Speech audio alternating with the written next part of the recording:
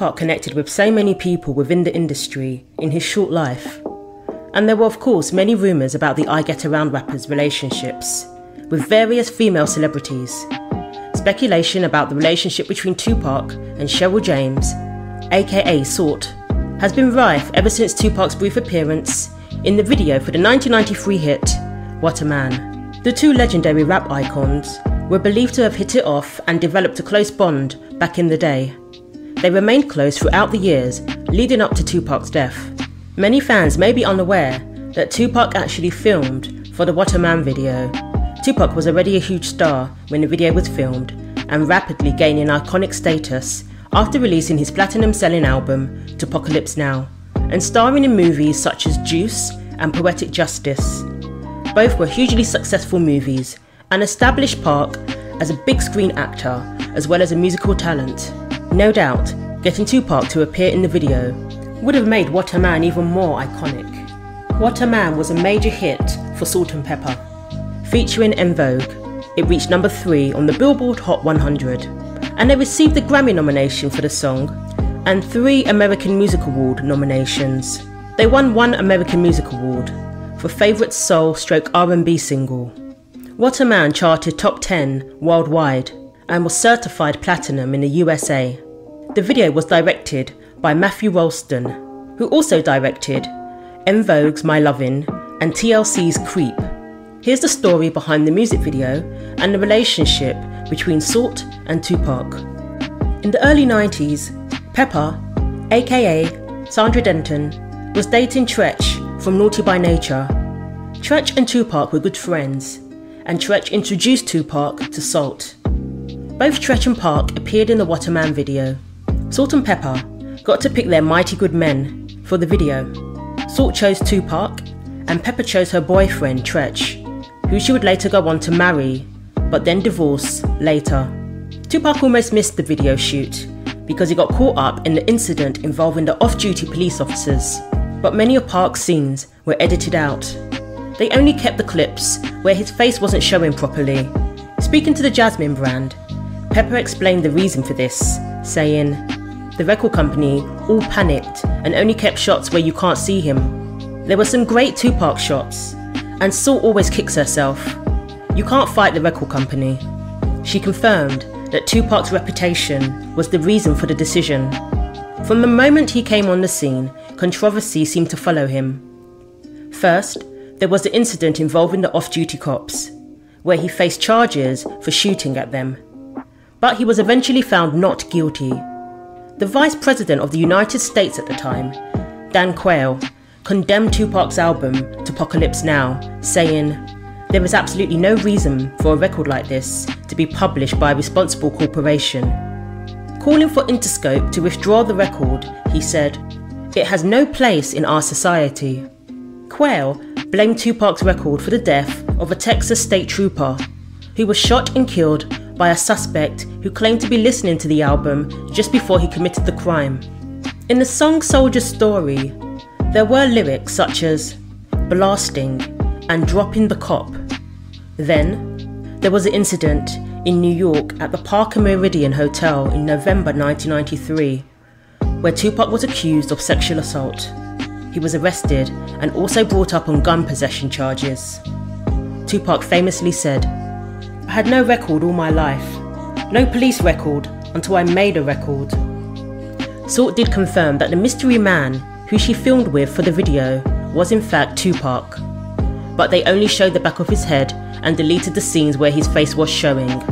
Many fans till this day are still unaware that it was him. TLC, once they saw the Whatta Man video, they was like, "We want, whoever did that video," and Matthew Ralston ended up doing Creep, so all of that coming together at the right time, in our career, is to me what made that song take off. And then I had the wonderful opportunity to have Tupac as my love interest. I got to roll around in the bed for a couple of hours with Tupac. It was a labor of love. Salt said she hates that he was cut out of the video, saying, quote, "It really bothers me," end quote. Salt confirmed that it was actually because of his lyrics. And to settle the rumours, the only person in the group who was dating a rapper was Pepper. Salt confirmed that her relationship with Tupac was not romantic. In an interview with Rock and Bells, Salt said, quote, "I remember being at a party one time and I was dressed in overalls or something, and he said something to me. A lot of ladies there were like half dressed, and he was basically encouraging me to stay the way that I was. We had conversations where he told me he respected me. Nothing happened between us, but he met Corinne a couple of times." Corinne is Salt's daughter. In Tupac's 1993 single, Keep Your Head Up, he gives Corinne a shout out at the beginning of the song. Talking about the shout out, Salt said, "He had this long conversation with her, and I don't know, I guess she just struck him somehow. He called me this one time and said, 'By the way, I dedicated a song to Corinne. I never really understood why.'" End quote. Many who knew Pac said he was good with kids. In 1993, Tupac received a letter from the parents of a dying boy named Joshua.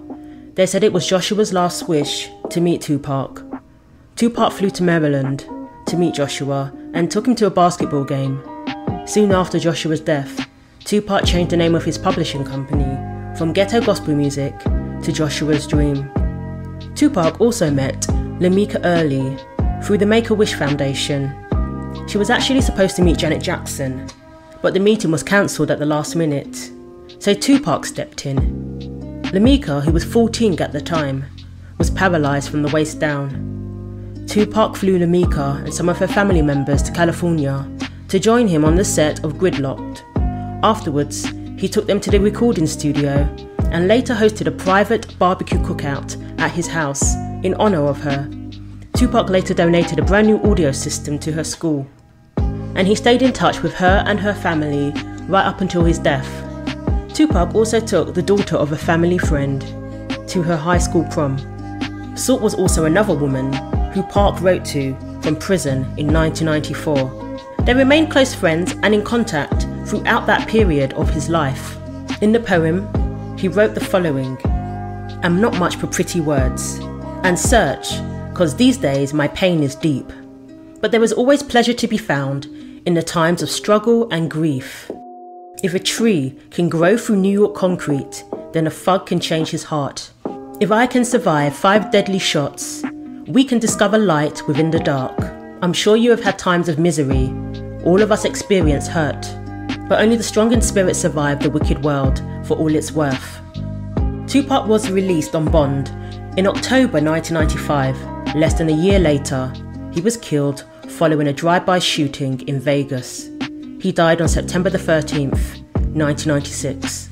Did you know it was Tupac in the Whatta Man video?